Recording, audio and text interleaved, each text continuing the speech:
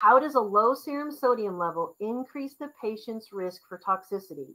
Remember, when there's a low serum sodium, the body would typically reabsorb sodium in the kidneys, but if you're taking lithium, it's not going to necessarily distinguish between the sodium and the lithium, so you're going to end up with a risk of toxic levels. What are the things you should look for if a patient's developing these things? Well, remember, this is one of the few medications that has to have regular lab work, particularly when they're just starting therapy. Toxic is going to be greater than 1.5. If the patient is toxic, even if you don't have a level, someone on lithium starts being overly sedated, confused.